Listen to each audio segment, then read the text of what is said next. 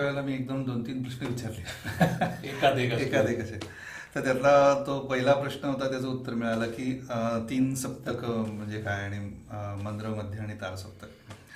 आता गायकाचं रेंज कशी असते, म्हणजे तिन्ही सप्तकात आवाज फिरत असतो कोणाचा फिरत नाही, तर तो प्रत्येकाचं फिरणं आवश्यक आहे का, आणि ते रेंज म्हणजे काय? रेंज म्हणजे मी किती खाली आणि किती वरती जाऊ शकतो याला आपण रेंज म्हणतो. खाली आणि वर हे आपल्याला कळतं साधारण. आपण मंत्र सप्तकात किती खाली जाऊ शकतो आणि तार सप्तकात मी किती वरती जाऊ शकतो. आता उदाहरणार्थ बघायचं झालं तर माझ्या बासरीची आपण रेंज बघूया. माझा 6 हा आहे. आता मी खाली किती जाऊ शकतो?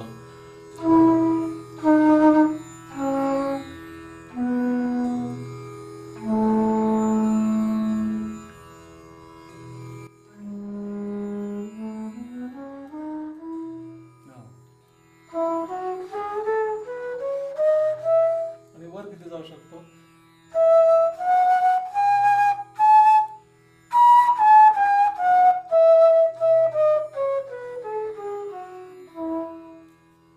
म्हणजे माझी बासरीची रेंज काय झाली तर अगदी सहजपणे मध्यमापासून, खालच्या मध्यमापासून मी थोडासा गंधार पण लावला, पण परफॉर्मन्स मध्ये तो काही दरवेळेला लावता येत नाही.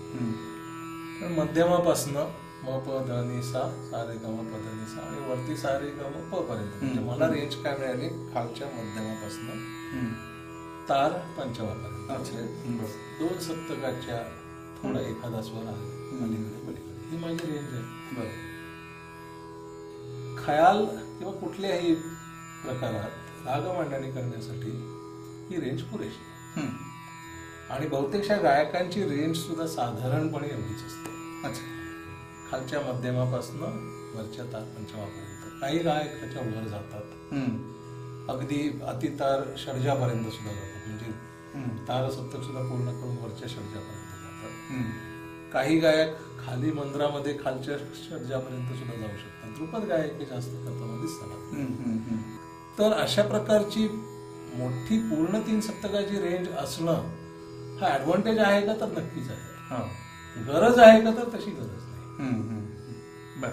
आणि मग आपला तो ऍडव्हान्टेज असलेला किती वापरायचा, ते एस्थेटिकली किती चांगलं दिसू शकतं, प्रत्येक गायकाचा प्रश्न आहे. परंतु आपल्याला असे गायक गायिका माहिती आहेत की त्यांनी लिहिलेल्या 4ही षडज, म्हणजे अगदी मंत्र षडजापासून मंद्र षडज, मध्य षडज, तार षडज आणि अतितार षडज, असे 4ही षडज परफॉर्मन्स मध्ये लावलेले गायक गायिका आपल्याला माहिती आहेत. तर हा रेंज आहे. आणि रेंज ही जशी गायक गायकांची असते, बासरीची मी दाखवली, इन्स्ट्रुमेंट्सला सुद्धा त्यांची स्वतःची रेंज आहे. सारंगीला त्याची स्वतःची रेंज आहे. सतार मंत्र सप्तकात खाली जाऊ शकते, तार सप्तकात मागे जाऊ शकते.